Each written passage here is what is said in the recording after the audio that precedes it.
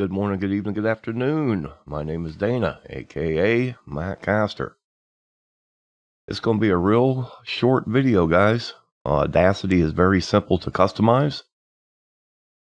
And what you're going to look for are two things.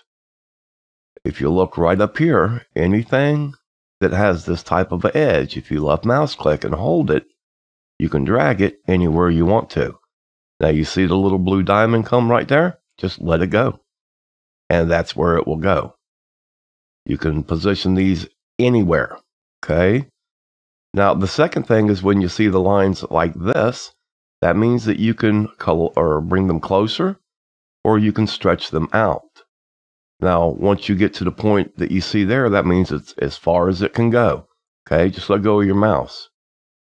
Let's put him back over there where he was. Now, on my meters, if you're wondering how I have my meters that come out this far, okay, it's real simple. You're going to come up to Edit, Preferences, Interface. It's going to be this right here. This is going to show you the size of your meters. Now, if you see the -120, it says approximate limit of human hearing. Okay, so if I just had this set on 36, and say OK. You see my meter now? That's as high as it's going to go.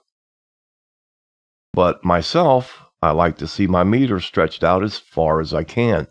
Now, there's no need for me to go up to the 145, so this is where I'm going to keep it.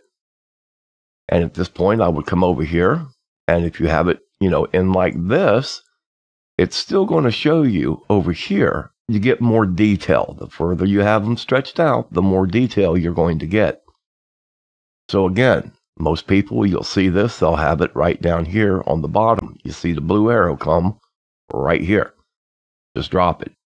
It is truly that simple to customize.